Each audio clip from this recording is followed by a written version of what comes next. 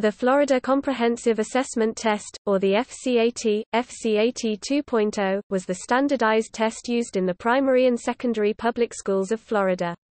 First administered statewide in 1998, it replaced the State Student Assessment Test (SSAT) and the High School Competency Test (HSCT). As of the 2014-2015 school year, FCAT was replaced in the state of Florida. The Florida Department of Education later implemented the Florida Standards Assessments (FSA) for English Language Arts, reading, mathematics and a writing or typing test. A comprehensive science test is still used for grades 5 and 8.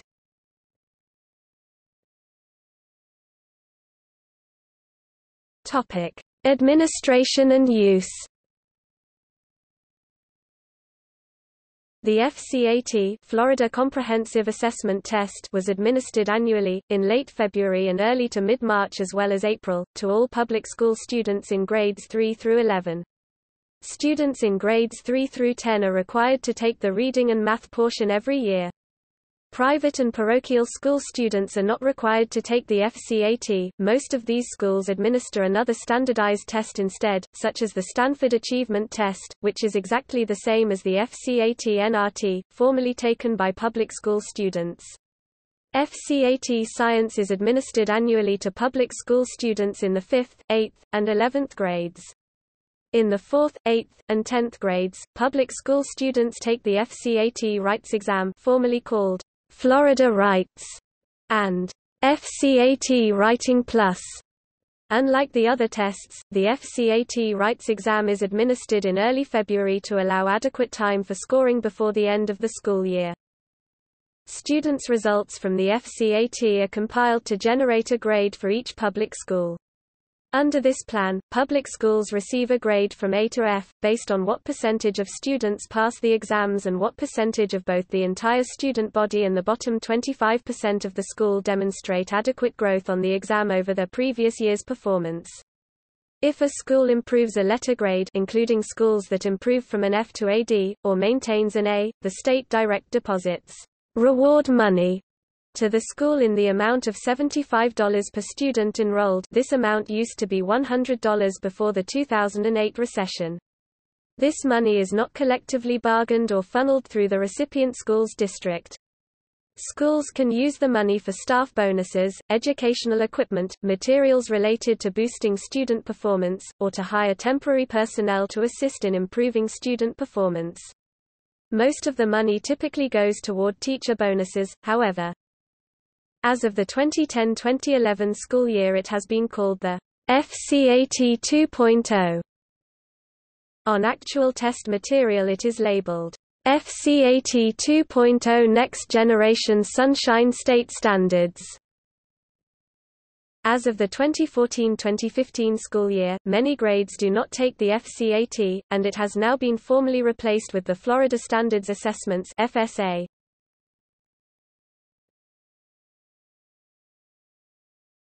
Topic: Promotion and graduation.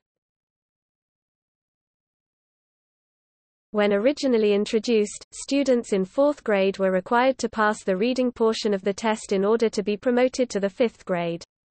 After passage of the No Child Left Behind Act by the United States Congress in 2001, the mandatory passage was moved from 4th grade down to 3rd grade, so as to align Florida with federal statutory requirements.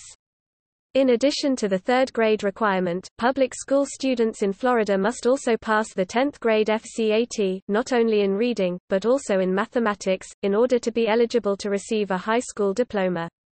Grade 3 and graduation are the only two instances in which federal or state statute require passage of the FCAT. It is given at the other grades for the intention of providing diagnostic information, both on students and schools. However, many counties in the state have adopted other promotional requirements tied to the FCAT, but these are at the discretion of each individual county school board. Exceptional education (SA) students were able to waive the FCAT requirement to get a standard high school diploma. Those SA students wishing to obtain a regular high school diploma must score a passing grade on the FCAT or receive a waiver for the FCAT. In order to get the waiver, SA students must prove that they have taken several steps to try to pass the FCAT and must also show that they have improved every time they have taken the test.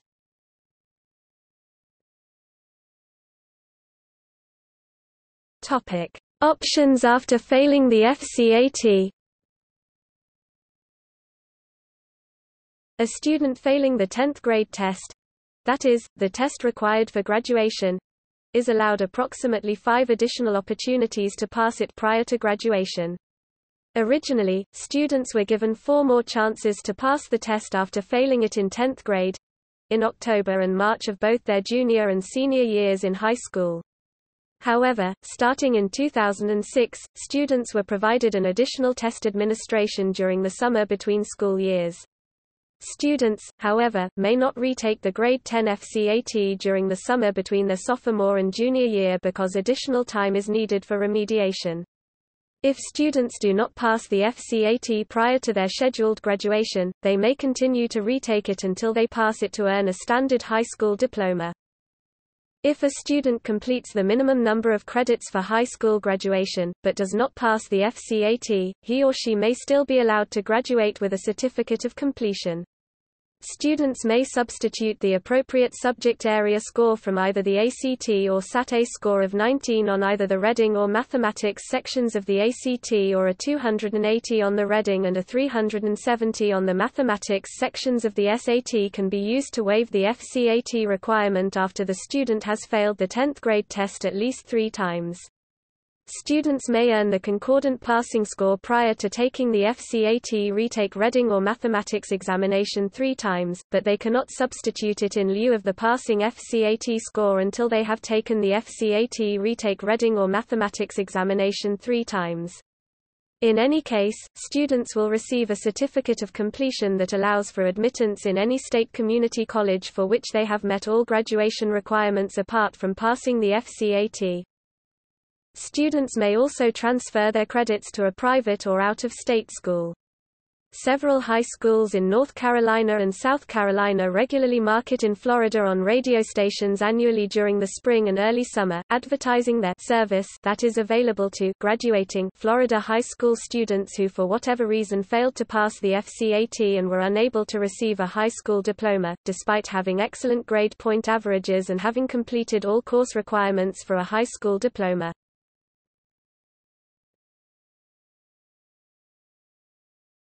Topic: Scoring. The FCAT is either machine-scored or hand-scored, depending on the section. Multiple choice and gridded response questions are machine-scored. Performance tasks, such as short response, extended response, essay items, are hand-scored. Like several other standardized tests, the raw score does not directly reflect the final score. Some questions are considered to be of a higher difficulty level than others and, therefore, carry more scoring weight. This type of scoring is called item response theory (IRT).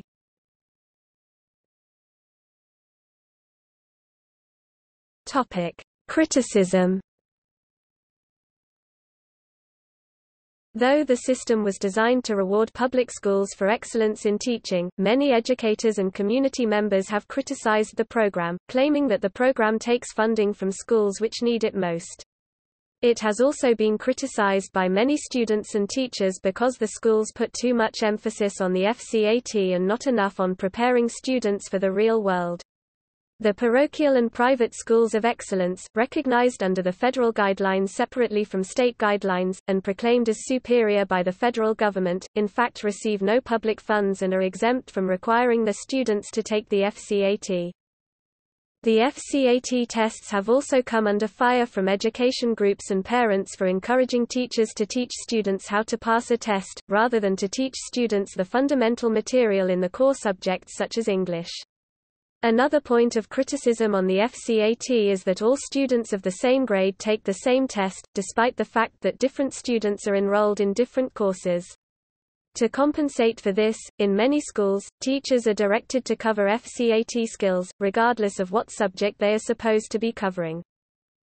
Retired teacher and Lakeland, FL political activist Carol Castagnero has been a harsh critic of the FCAT and ran for several offices to highlight her opposition to the exam. Castagnero called the test unconstitutional during her 2006 campaign for governor and stated during her 2008 congressional campaign that, "Children are being terrorized with a test called FCAT." Writers such as Diane Ravitch claim that high-stakes testing is driven by corporate interests rather than student and teacher interests.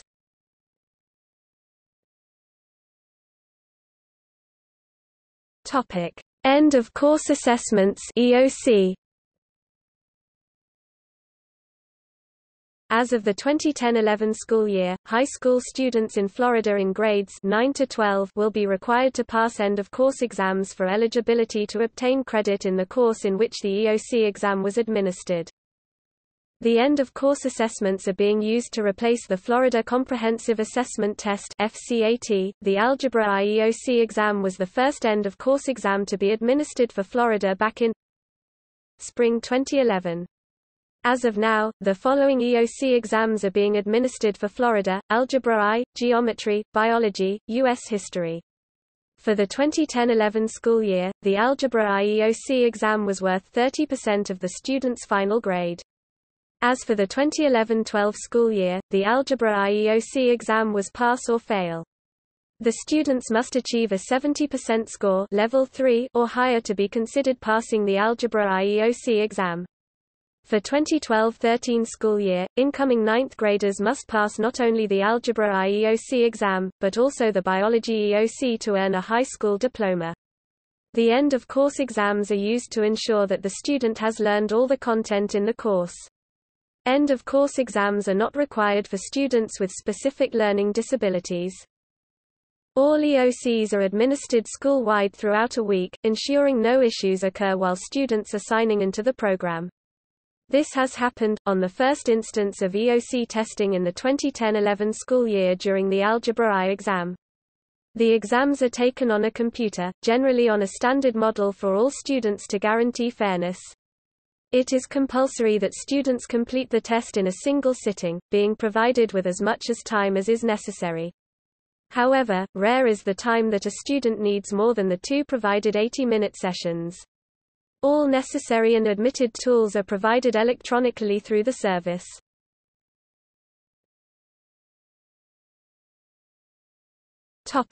FCAT Explorer. FCAT Explorer was an internet-based tool designed to help Florida students in grades 3 to 11 pass the FCAT by focusing on mastery of the Sunshine State standards through several interactive programs. Each student received a unique username and password to access these programs, and schools in Florida often set aside time during the day to work specifically on FCAT Explorer. It now redirects to another website with resources for Florida students.